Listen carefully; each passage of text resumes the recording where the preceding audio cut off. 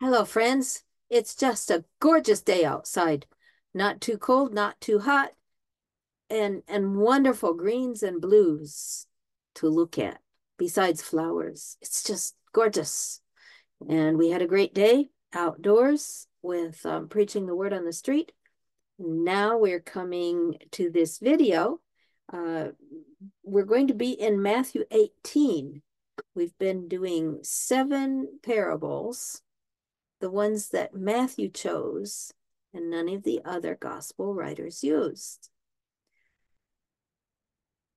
So if you like this content as we go along, please feel free to subscribe, to like the video itself, and I think there's a notification thing you can press so that you will not lose any for the future of this series. And the next series after this is really fun. I'm working it hard on the street, and it will come to the video as soon as we finish this series. Matthew 18. We're starting with verse 21, and we'll go to the end of the chapter. Matthew 18, 21 to 35. And before we read, let's pray. O Lord, most holy, we recognize that without you, we cannot understand your word. And so we ask for your presence, for the gift of the Holy Spirit, and for a humble spirit to understand. We thank you in Jesus' name. Amen. Matthew 18, 21. Then Peter came to him and said, Lord, how often will my brother sin against me and I forgive him? Should it be 7 times? Jesus said to him, I don't say to you until 7 times, but until 70 times 7.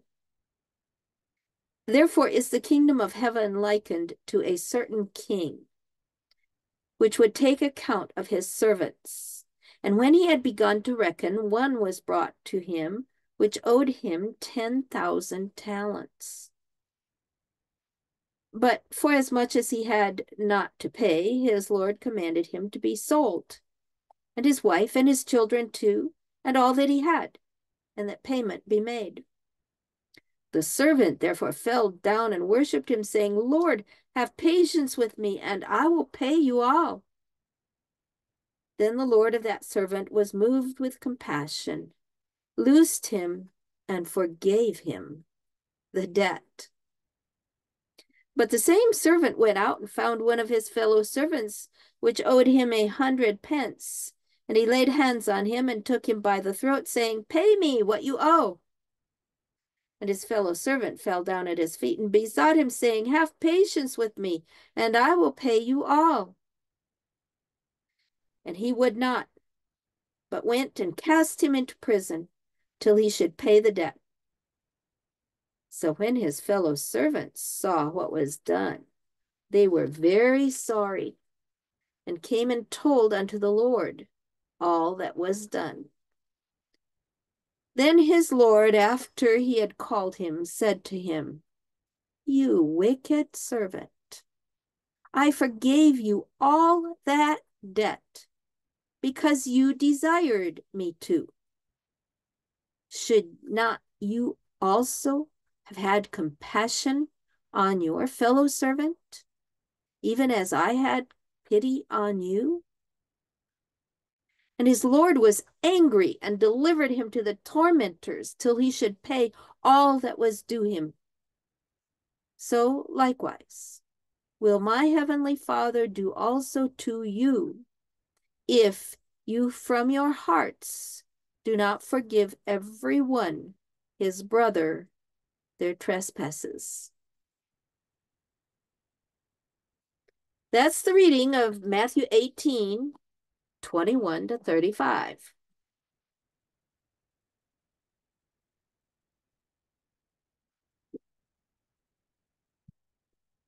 Yes, the pollen is thick out there, so my throat is needing tea every once in a while.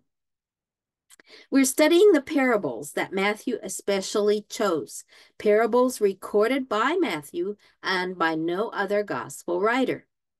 Matthew 13 is a sermon or discourse made up of 7 parables of heaven's kingdom. These 7 parables appear in 2 groups. In the first set, there is a longer parable with explanation and 2 very short parables, all teaching about astonishing growth in heaven's kingdom. These are found also in the records of the other 3 gospel writers.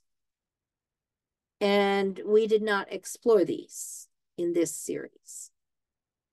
In the second set of parables in Matthew 13 are 1 longer parable with explanation and 3 very short parables, all unique to Matthew, that is, especially chosen by Matthew.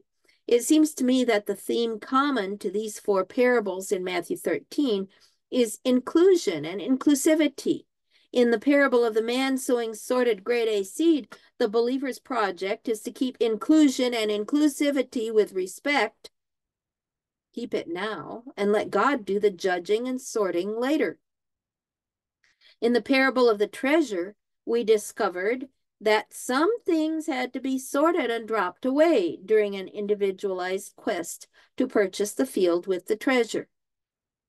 In the parable of the merchant and his pearl, we learned further of the shaping of choice and values, in which some values cannot be included alongside the highest values. With the parable of the net, we return to the teaching that inclusion and inclusivity is our focus, what belongs to us. And God will take care of the judging and sorting what needs to be sorted. 3 more parables call for our attention now as those which Matthew especially chose to include in his gospel. The first one, the king with an indebted servant, shows how forgiveness is imperative in policies of inclusion. That is, forgiveness in either direction it must flow, in or out. The second parable, the man hiring workers, will teach us more about God's policies of inclusion and inclusivity. The third parable, the man with 2 sons and a vineyard to work, shows how some exclude themselves from the blessings of working with God. Here is the parable of the king with an indebted servant. Heaven's kingdom is like a king reviewing his servants. Early in the process, one servant comes to his attention who owes him a debt totaling 15 years of wages. Since he has no money to pay the debt, the king decrees that he, his wife and children, and all that he has must be sold to pay the debt. The servant falls down in great emotion, begging the king for patience and promising to pay all.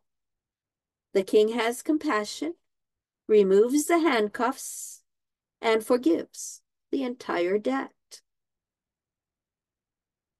Then this servant number 1 goes out and looks up another servant who owes servant number 1 a day's wages. Servant number 1 grabs him by the throat and demands, "Pay me now." Servant number 2 falls down before his creditor, begging for patience and promising to pay all. Servant number 1 refuses and gets him locked up in prison until he can find friends and family to pay the debt for him. Other servants, having observed the whole set of events and feeling deeply sorry about it, tell it all to the king. Then the king calls in servant number 1 to berate him as a wicked servant, recall the forgiveness of all that huge debt, and ask, should he not have had compassion on his fellow servant to reflect the king's compassion on himself? The king is angry and sends him to the tormentors until he pays the entire huge debt. This is how the Heavenly Father will treat you if you fail to forgive your brothers and sisters for even the smallest trespasses. Now, the debtor's prison with torment and without deliverers is my situation without Jesus. My debt is more than 15 years' wages, but at least 70 years' wages. There's no way for me to pay it off. My only solution is to apply desperately to the one who bought my forgiveness on Calvary. When I ask for it in humility, knowing my poverty and my debt, I have forgiveness at that moment because of Jesus' death, which was accepted for me from the foundation of the world. I can walk free of shame and full of joy. Then I bring to mind someone who mocked me when I was a child, or someone who caused me to have a car accident, or even someone who shames me for my belief in Jesus' forgiveness. Maybe I investigate and find the person who stole my wallet. Or maybe I research and find that one of my employees has taken a couple $100 from the cash box. Or perhaps I remember the person who took over my project after I did all the research for it. Some of you might say, forgiveness is brutally unfair. This is not justice. That person who wronged me goes free with no responsibility or shame on himself. I have to bear it all, foot the whole bill, pay the whole cost. For one thing, no, I do not bear the whole cost. Jesus did that. For the second thing, my forgiveness can only ever be a letting go, a relaxing of my clenched fist and of my clenched teeth, a turning away from my revenge. I cannot work the correct amount and kind of vengeance. I cannot mend or heal the damage I did to the other person's hurts that caused his or her abuse of me. I learn to let go of those items in God's justice. Truly, this release is not so much a release of the other person as it is a release of myself from attitudes that have a very negative impact on my life and relationships. As long as I hold the other person in my unforgiveness, I am handcuffed to him or her. It turns out that the person I let go free is myself. What a miracle of grace. For a third thing, I think we will study how God forgives. The parable of the king with an unforgiving servant teaches us that we must pass on forgiveness to others in order to live in the forgiveness that God provides. Matthew's record of the prayer Jesus taught his disciples says as much. Forgive us as we forgive others. Some hear this as a saying that forgiveness automatically and immediately brings the two people together in living or financial arrangements as before the hurtful incident. And some will accuse the abused of lack of forgiveness when they choose not to live again with the abuser. We will study God's forgiveness. Now, the study of how God forgives leads me to a story in the Old Testament, which I hope you will follow with me now. This story helped form the background for the listener's hearing of Jesus' parable. Now, we learned in the previous chapter that Adam and Eve gave all their descendants over to death when they chose the serpent's lies. That choice against God and life is called sin, and was addressed in the first of the 10 commandments that God gave to Israel, that this God is the only God. We also learned that God is neither pleased with nor willing for the death of any human.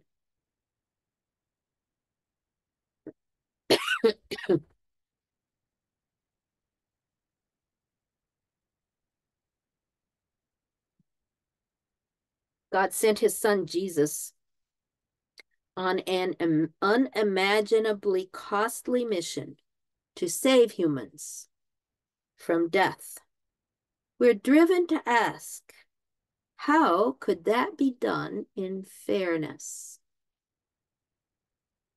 This transfer of life instead of death could be imagined and accomplished only in the mercy and kindness of God, wherein God arranged that the guilt or the results of sin could be transferred. Since this is such a surprising development, God prepared an entire action curriculum to teach it to humans. First, there was a lamb. Abel, the second son of Adam and Eve, gave God a lamb from his flock, and God was pleased to let that lamb bear Abel's sin. Of course, this was not fair for the lamb, an innocent creature receiving the consequences of some human sin. Later, Abraham was known to offer lambs to God. It seems to me that the whole story of the call of Abraham to sacrifice his son, and then at the crucial moment to direct him to offer a ram, which is an adult male lamb, instead of his son. I think this whole story in Genesis 22 is part of the curriculum to help humans come to understand that someone could die in their place. Then, when Israel had been led out from Egyptian slavery and stopped to camp around Mount Sinai, God gave Moses detailed instructions for what they called a tent of meeting, or a tabernacle, or sanctuary, with all its offerings and feasts. This was the primary curriculum, and it consisted of activity, doing to learn. The purpose of the sanctuary is clear: to make it possible that God could live among them. God will not stay where he is not wanted, or where sin is wanted. He needed a curriculum by which they could learn how to choose him and accept his forgiveness. Forgiveness is what happens when the results or consequences of sin are transferred to someone who did not choose that sin. Many pages in the Bible are taken up to explain the sanctuary, its furniture, its offerings, and its feasts. I will try to summarize it here for you. A very short summary here, and a slightly longer and more detailed summary in an addendum to this chapter. That would be in the book, not on the video. The sanctuary, its furniture, its offerings, and its feasts comprised a curriculum by which humans could know God. They could know God's ways. No other God did this for any other nation. The structure and furniture of the sanctuary were set up to venerate God's throne in the inner room as most holy. Regarding the sacrifices of the sanctuary, the lesson seems logical from the daily sacrifice of an innocent animal that sin with its guilt and results can be transferred. I believe God wanted to show that the best place for sin was in his sanctuary, transferred there through the lamb and the blood at the lamb's death. The sinner went away free, no longer burdened at all. Among the feasts of the sanctuary, a Day of Atonement in the fall of the year was a fast day, prepared for by the Feast of Trumpets to announce its solemnness and to allow for any individual to bring an offering to the sanctuary. This Day of Atonement was followed by the Feast of Tabernacles, full of joy and release of forgiveness and restoration. This Day of Atonement was the day when all the transferred sins that had accumulated in the sanctuary were to be tended. The sanctuary was to be cleansed, restored, put right again, vindicated, freed from even the record of sin. I believe we now live in the Day of Atonement, after which Jesus will come, exhibiting the joy and the release of the Feast of Tabernacles. In that case, what might Jesus want me to understand about the Day of Atonement now? We know the sanctuary was training curriculum, so we could understand God better and his plan for dismissing sin and restoring God's kingdom. We know that it was made so God could live with God's people. This curriculum then was necessarily about how God's forgiveness works. When I ask forgiveness of God and Jesus in prayer, my sin participates in that great Lamb of God offering on Calvary. I am forgiven. I go free and unburdened. There's nothing more for me to do with that sin. As far as I'm concerned, it is buried in the depths of the sea. Jesus completed my forgiveness on Calvary.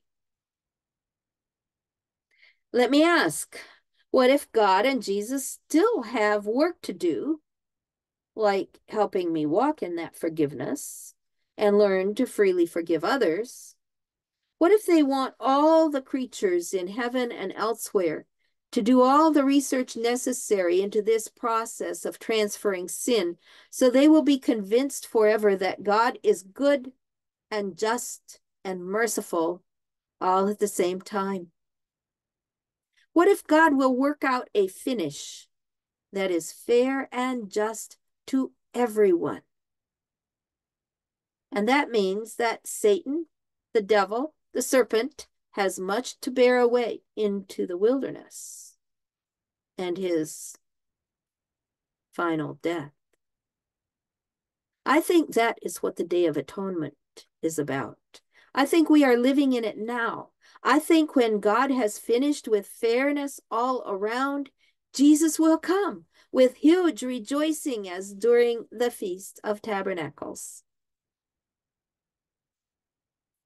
Now I think we are ready to discover the lessons about forgiveness from the Old Testament stories around the sanctuary.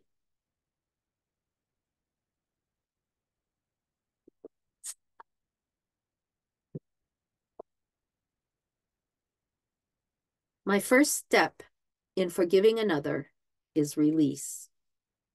I let the vengeance in my clenched teeth and fists fall to the depths of the sea. Yes, that person goes free as I am, when I accept God's forgiveness. My second step in coming to justice is exploring, investigating, to see whether it would be good for both of us to come back into closer relationship. If it was abuse, and I have reason to believe the abuse would continue, then I will probably exclude that person from my most intimate circles. This is no more than God does right now. Believers now are forgiven and free, and we can see that we are not yet allowed into the celestial circles. God is still working on us. I believe God is still working on others too. And perhaps my forgiveness and release of them will allow them to open their hearts more to God. Then one day, Jesus may bring the two of us together in those celestial realms where we have eternity to create all the closeness possible. To conclude, I want to take us all the way back to inclusion and inclusivity, the thing God wants us to work on here, by which to keep our hands out of any judging or sorting business while waiting for God to do the big sort at the end. We already learned that this inclusion and inclusivity will discard or pass by some things when we invest all our energies and sell everything for the treasure and the pearl. In the parable of the net, we learned that this inclusion may release people to be in their own lives and not connected with us, either by revenge or anxiety about closeness. God's inclusion is a nuanced inclusion, not to be presumed upon or boxed into a humanly devised shape. God's plan for inclusion and inclusivity developing in me will release all into the justice and joy of God's kingdom.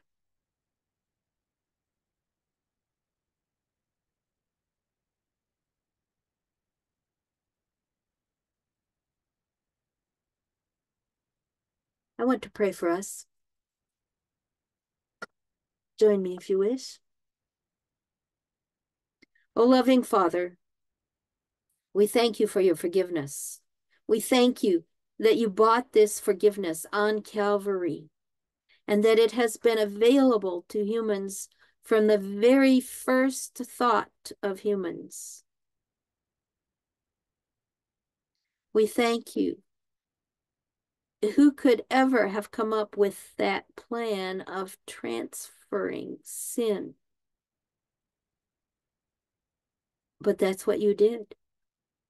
We praise you, not only for your dominion over all and your ability to rule all, but we praise you for the plan that you worked out for us to understand you better and for us to be forgiven.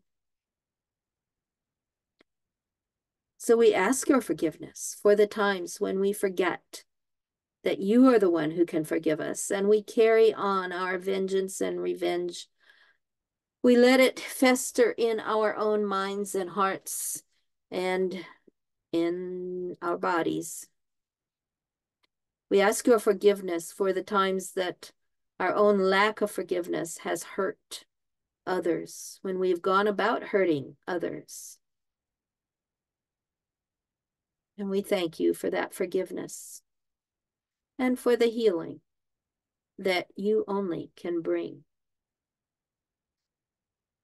And in the joy and freedom of that forgiveness, we look to you for every need. Some of us have great needs in dealing with our behavior or with our anger and revenge. Some of us have great needs, or we see great needs in the world of vengeance spiraling into wars and generational revenge. Lord, we ask for your presence here on earth among all who suffer. Yes, all who suffer, that we might grow in our forgiveness, thereby set ourselves free from this vengeance that we so often feel must be given by us. Oh Lord, teach us after your own ways. And so thank you for the sanctuary you gave us. Please teach us to come to you, bringing our own sacrifice, our own hubris that we lay on the altar for you, and we ask your forgiveness. Lord, please bless those of our friends who are suffering great grief right now from a loss, those who are in some kind of estrangement, either at home or at work or at school, those who are running out of resources in this time of inflation and economic insecurity. Lord, you know how to bring us the resources we need. You know how to stand among us in our suffering and bring us peace in this. We think of the wars, we think of the earthquakes, we think of the flooding and the fires, and the whole suffering of the whole world could overwhelm us. And so we just look to you. Teach us what we can do, and teach us to trust you.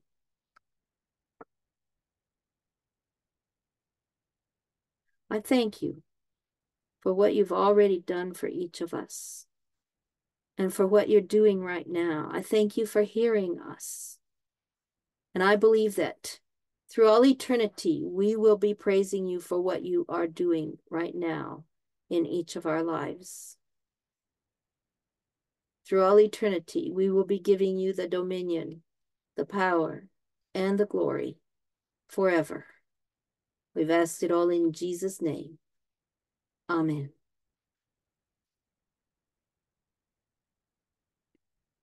So I'm Wilma Zalabak, and I'm with Grace Chapel Fellowship, which is a church to bless other churches, where listening is our unity. And I have about 6 themes that just come up all the time. One of them, God is good. 2, humans have been taken away from good. 3, Jesus came to bring us back. And 4, I can't do that, but God can, and I decide to let God. 2 more. 1, the Bible is worth reading, and 2, the Sabbath is a gift worth remembering. So, hope to see you next time.